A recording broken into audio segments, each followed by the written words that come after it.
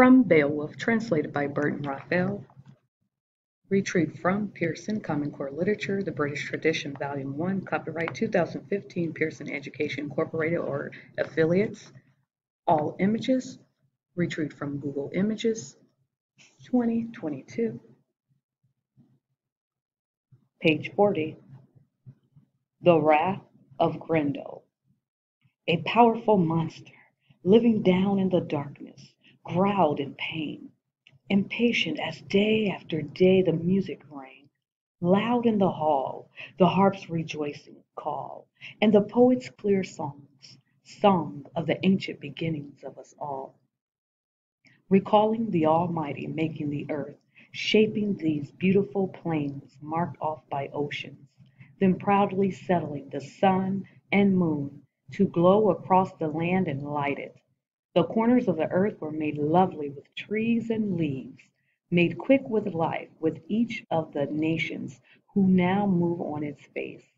And then as now warriors sang of their pleasure, so Hrothgar's men lived happily in his hall, till the monster stirred, that demon, that fiend, Grendel, who haunted the moors, the wild marshes, and made his home in a hell, not hell but earth. He was spawned in that slime, convinced by a pair of those monsters born of Cain, murderous creatures banished by God, punished forever for the crime of Abel's death.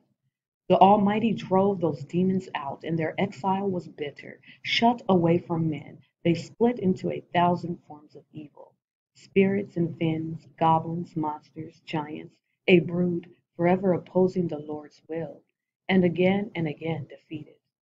Then, when darkness had dropped, Grendel went up to Herod, wondering what the warriors would do in that hall when their drinking was done.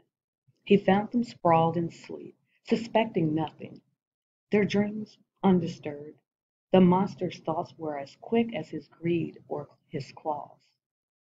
He slipped through the door, and there in the silence snatched up 30 men, smashed them unknowing in their beds, and ran out with their bodies, the blood dripping behind him, back to his lair, delighted with the night's slaughter.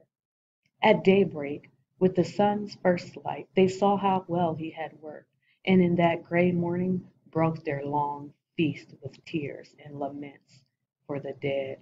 Hrothgar, their lord, sat joyless, and Herod, a mighty prince, mourning the fate of his lost friends and companions, knowing by its tracks that some demon had torn his followers apart. He wept, fearing the beginning might not be the end. And that night Grendel came again, so set on murder that no crime could never be enough, no savage assault quench his lust for evil.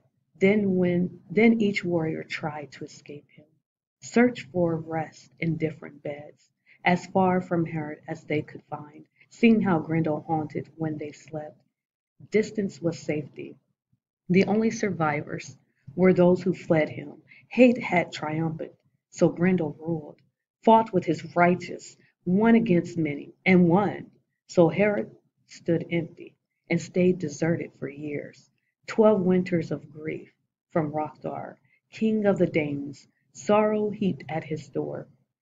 By hell forged hands, his misery leaped. The seas was told and sung in all men's ears. How Grendel's hatred began, how the monster relished his savage war on the Danes, keeping the bloody feud alive, seeking no peace offering, no truce, accepting no settlement, no price in gold or land, and paying the living for one crime only with another. No one waited for a reparation from the plundering claws. That shadow of death haunted in the darkness, stalked Hrothgar's warriors, old and young, lying in waiting, hidden in mist, invisibly following them from the edge of the marsh, always there, unseen. So mankind's enemy continued his crimes, killing as often as he could, coming alone, bloodthirsty and horrible. Though he lived in Herod, when the night hid him, he never dared to touch King Hrothgar's glorious throne, protected by God. God, whose loved Grendel could not know, but Hrothgar's heart was bent. The best and most noble of his council debated remedies, sat in secret sessions, talking of terror and wondering what the bravest of warriors could do. And sometimes they sacrificed to the old stone gods, made heathen vows, hoping for hell's support, the devil's guidance in driving their affliction off. That was their way, and the heathens' only hope.